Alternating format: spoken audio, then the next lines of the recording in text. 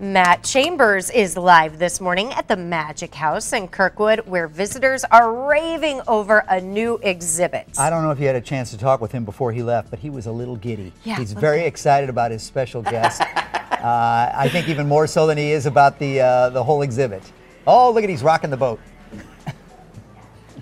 That's right. Yo-ho, splashing bubbles, life for me. Okay, no more singing, I promise. Maybe for my next guest. Can you blame me for fanboying just a little bit? First of all, let me set the scene for you here. We're at the Magic House. This is a brand new exhibit, just opened last month. It's called Splashin' Bubbles, Dive In, Linda Finn.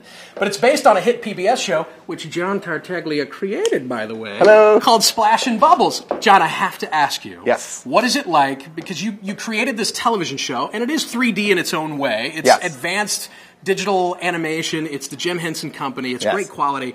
But this is tactile. This is real 3D. This is something that kids can play on. What is Yes. it like for you to walk in and see your creation turned into this? Completely bizarre because, you know, in the way we film the show, it's all inside of a computer Right. and it lives in that world. And then when you make television, you put it out there and you hope people are watching it. And then to come and see it brought to life like this in such a brilliant, perfect way, and then to see kids and parents interacting with it, it actually makes me really emotional. It's like oh my God, it's real. You know? And it's a testament to the great talent that they have here in St. Louis at the Magic House, right? For helping your vision sort of become a tactile reality. Yeah, this is the third Jim Henson Company exhibit that we've done. We did Dinosaur Train, Sid the Science Kid, and now Splashin' Bubbles, and so they just do. No one does it better. No one does it better than them, and it's really amazing. It's like watching your baby go to college. Yeah. You're like, it's real. It's actually happening. I know you have many passions, obviously animation and puppetry and storytelling, especially when it comes to kids, but some adult work too.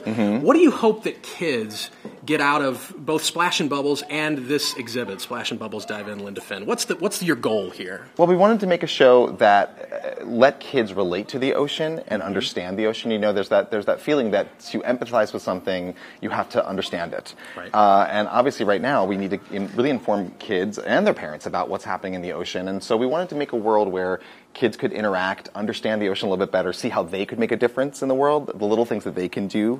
And so I think what the exhibit does really well is it obviously lets you kind of immerse yourself in the world, no pun intended, and get to know the characters and play with your friends, but also really get an understanding of how kids can make an impact on the ocean today. And I'm so glad you brought that up, because I really feel like even since you and I were kids, we're dealing now with the first younger generation to have that kind of integrated into their education. And Yes. I think we're going to see more and more interactive exhibits like this that really bring those points of conservation and pollution home. But in a super fun way. Yeah, absolutely. You know, right. like that's what they do really well here. Yes, and it's so cool. This guy, I want to talk about your history a little bit, too. We'll do that coming up in a few minutes. 16 years old, was hired by Sesame Street. Avenue Q on Broadway, wins a Tony. He's been on stage at the Muni here in St. Louis. He'll be directing there again this summer. So we'll talk about that in a few minutes, if you don't mind. Sounds good. Excellent. I'm looking forward to it. In the meantime, got to remind everybody, this exhibit is in place right now. You can come out today with the kids and enjoy it. Again, it's Splashin' Bubbles, Dive In, Linda Finn. It'll be here at the Magic House through May 12th, and it is totally free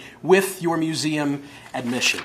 One of the things we didn't touch on is that I'm very envious of John for his voice acting abilities. So when we come back, we might have a little bit of fun with that. I got to warm up. Guys. Yeah, warm it up. Warm it up. Wake up. Woo! He's got like 4 careers to fall back on. And he's good at all of them. Yeah, really good. Ah, all right, that's- Matt, we'll check back in with you. Thank you.